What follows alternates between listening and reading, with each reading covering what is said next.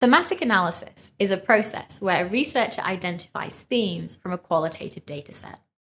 They do this by using a process called coding.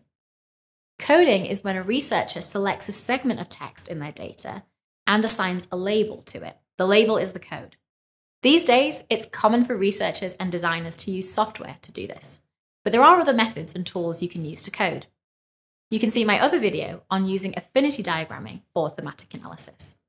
When we code, each segment of data that we want to keep and analyze is put into a category, like a box. So, why do we code? Coding might seem like a tedious task, but we code our data so we can reduce a large amount of qualitative data down and make it more organized and manageable.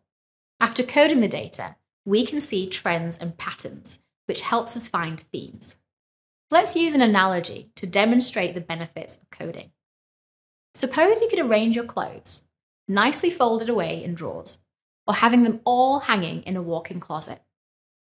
Which approach would be better to ensure you wore more of your clothes and wore better outfits? The walk-in closet, naturally. Why is that? That's because your clothes are more visible to you, and it's easier for you to make those comparisons of what looks good together.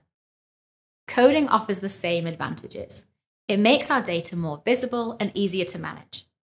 It also helps us easily make comparisons between different segments, which helps us find themes. Now that we know what coding is and why we do it, let's cover 3 tips to help you in your coding process. Tip 1. Start with some codes that tie to your research questions. You can still create new codes as needed, but starting with some preliminary codes that help you identify relevant data can help you answer your research questions. For example, if a research question is, what pain points exist for our users? Then a code pain point could be ready to use and apply. Tip number 2. When assigning codes, don't start too granular. It's better to start with broad categories and later assign more granular codes when taking a second pass through the data within each category. This avoids having a mess of too many codes, which can make coding slower and more challenging.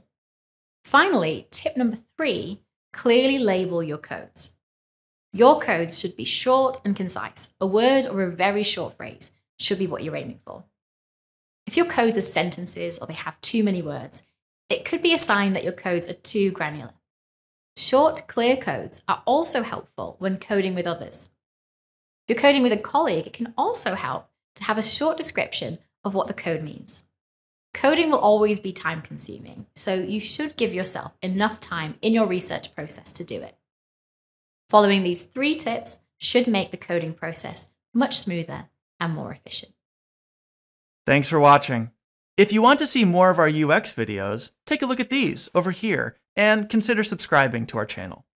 On our website, nngroup.com, you can access our free library of over 2,000 articles.